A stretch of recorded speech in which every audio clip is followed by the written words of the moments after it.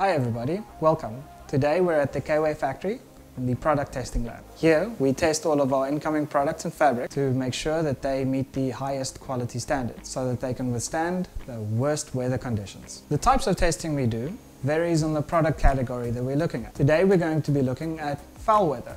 So there's 6 different tests that we will do. The first of which we're going to concentrate on is tensile strength, where we take a strip of fabric, cut to a specific size, have it clamped in the machine, and the machine keeps pulling it until it eventually snaps.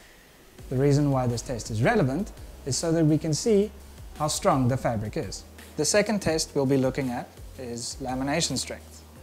Most of our foul weather gear are 3 layers of fabrics laminated together. How we do this test is we separate 2 of these layers, clamp them in the tensile testing machine, and tear the fabric, and we measure how strong that resistance is to tearing.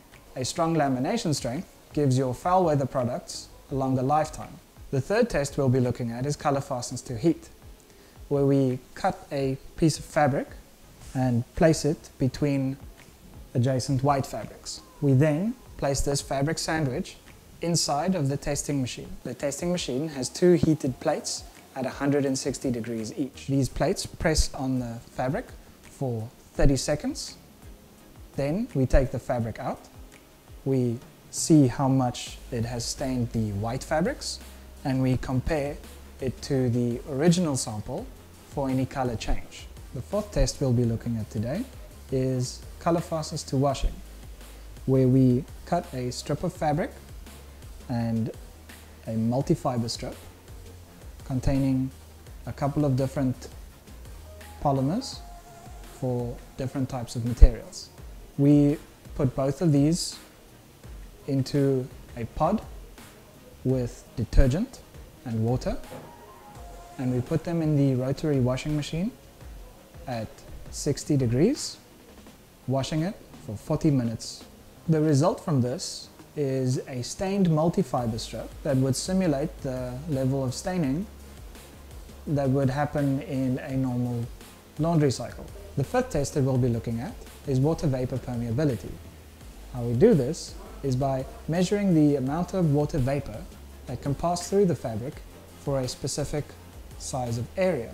We do this by placing a piece of fabric in a lid that has an area cut out that has been measured. We then take a cup of water with a specific amount of water measured out into it and place the lid on the cup, thereby sealing in the water vapor. We put this cup with water into an incubator at 36 degrees for 4 hours.